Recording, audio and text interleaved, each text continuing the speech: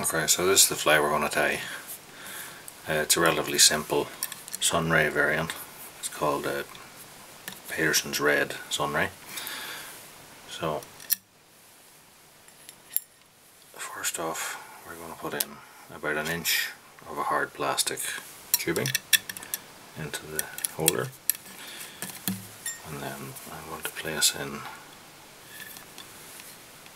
a needle just to give it a little bit of support.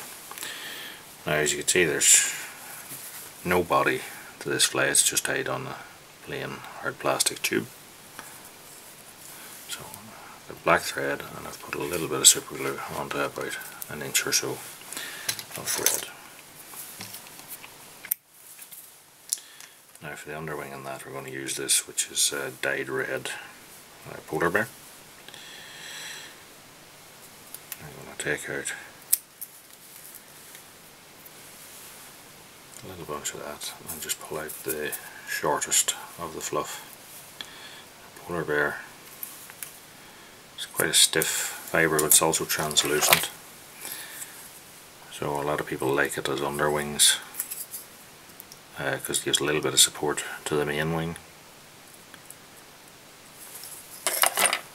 and transmits a bit of light through itself. So I just add a little bit of super glue just into the butt ends of our bunch there.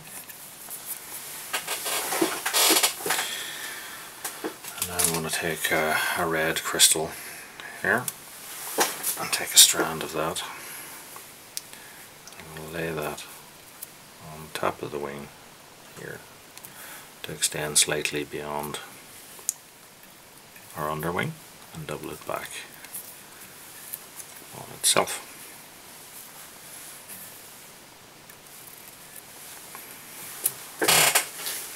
Next portion on this, I'm going to use this, which is a dyed red Icelandic sheep hair. I'll take a bunch of that, strip out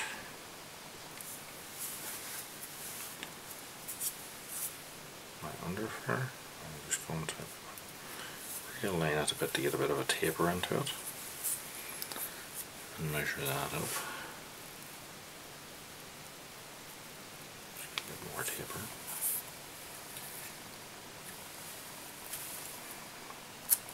And nick that off.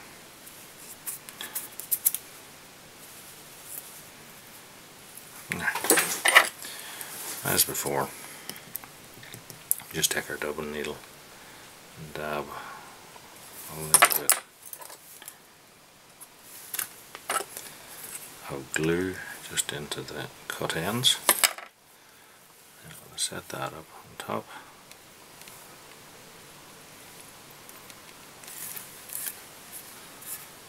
Tie that down. Now we take a brush and just brush that out a little bit.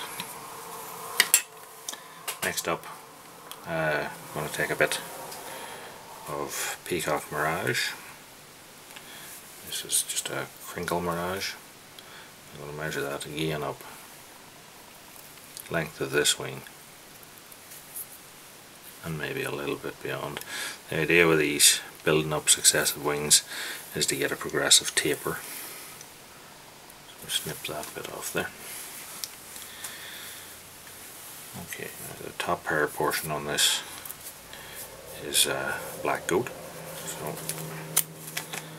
just going to snip that up.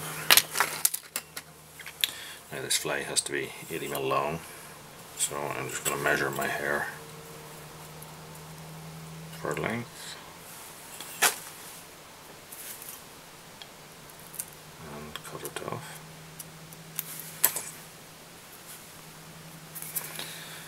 As before, a little bit of glue just into the cut end, set it up on top, and then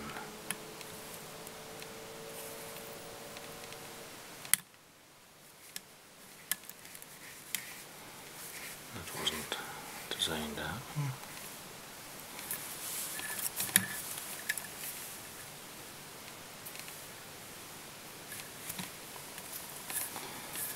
tie that on top. Now, we'll take a little bit of glue, soak in that tie-in point, and then I'm going to put a little bit of glue on my thread there. Take a turn back onto the wing,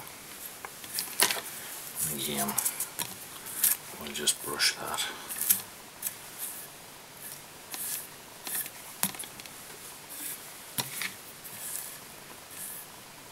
Right again.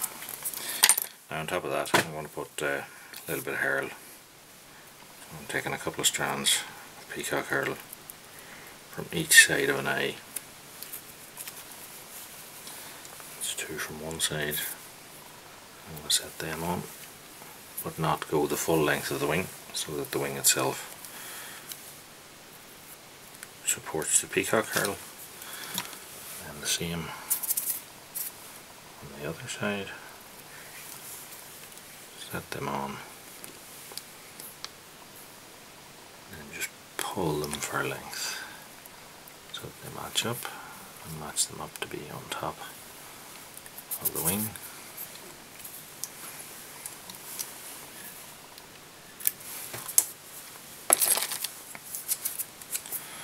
And that essentially is the fly tied, so it just remains to do the head. So I'm just gluing my tying thread there.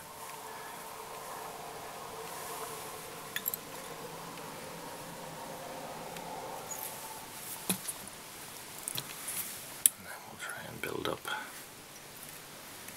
a nice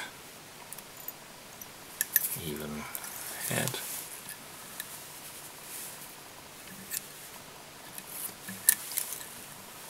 And we'll whip finish that.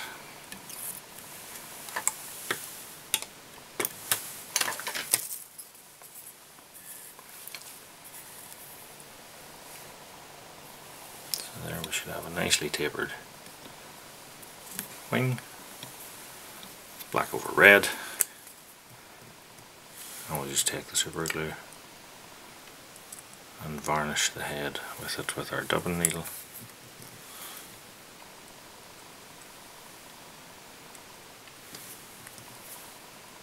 Just all the way around, using the rotation function of the vise.